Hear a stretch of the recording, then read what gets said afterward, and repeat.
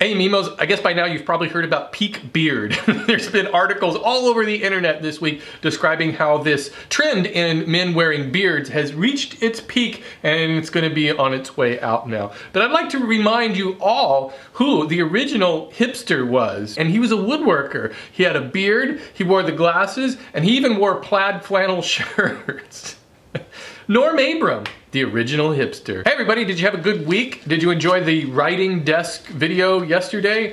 I had a lot of fun making that, and I'm really glad I did it. About 10 years ago, I needed some extra space in my office, and I needed a file cabinet. So we got these two huge file cabinets, way too big, and I put a board over the top of them.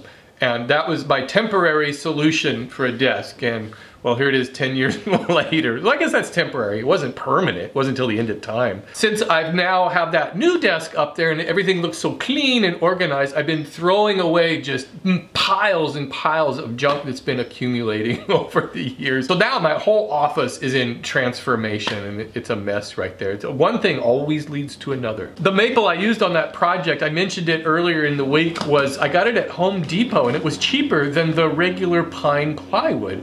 The only thing is it didn't have as many plies in it, so I don't think it was a very good plywood. And the veneer of maple on the top is just micro thin. I mean, if you have anything that you need to sand, kind of forget about it, because you'll just end up sanding right through it. But sometimes it's hard to find good plywood. Hey, I want to thank Fabian, all the way from Germany. He sent me these. Look, even has the German flag on the back.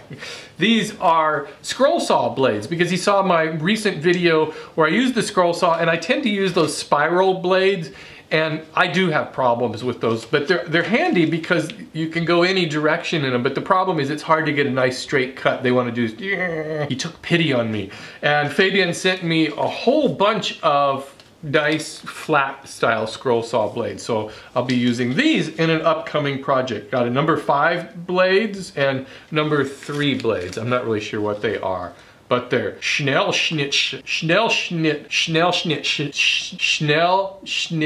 Sagen. I love German words because they're this long.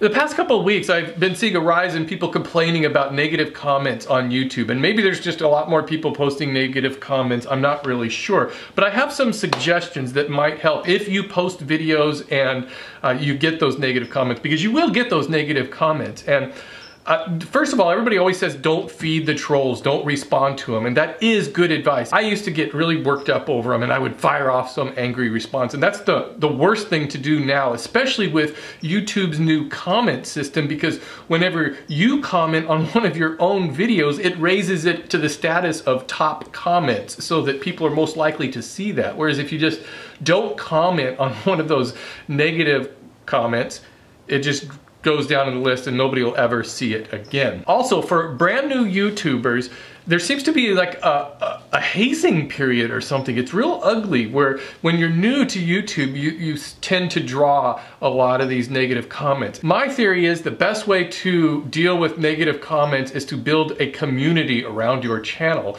If you have a community built around your channel, if somebody jumps in with a negative comment, quite often other users will take care of that guy for you, so you don't really need to do it. It's kind of like you having a club and then somebody just comes in out of nowhere and says, this is stupid. everybody's gonna take care of that guy themselves. Another thing is, don't worry too much about the thumbs up, thumbs down, like, dislike things on YouTube, because it's funny how much importance we put on a dislike. I can have, and I do the same thing, I can have 1,000 likes on a video and there's 7 thumbs down, and I think, what did I do wrong? Why don't you like me?